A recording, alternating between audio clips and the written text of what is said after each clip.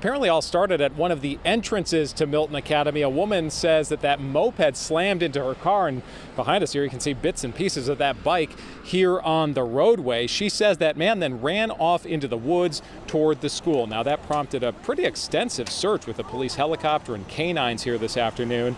It spanned more than an hour and a half and covered parts of the campus off Randolph Avenue.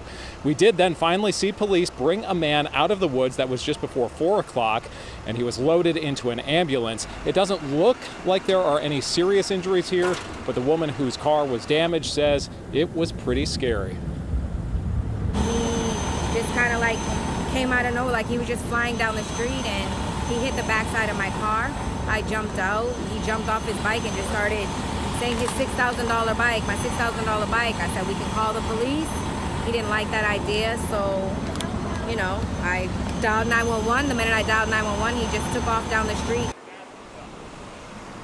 Now at this hour, we're still waiting on a few more details from police. They have not said what charges this suspect is facing. We're live in Milton. John Atwater, WCVB News Center 5.